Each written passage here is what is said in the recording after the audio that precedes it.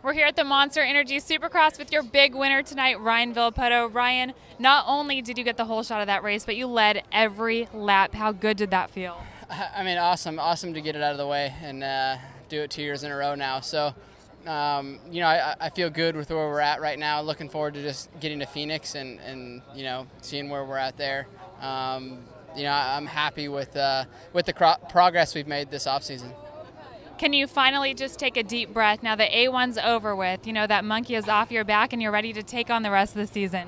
Yeah, I mean, for sure. You know, it's nice to get a win here, especially Anaheim 1. This is probably the hardest one to win, just I mean, with all the hype and I guess stress of Anaheim 1 and kicking off the season. So, you know, I'm happy.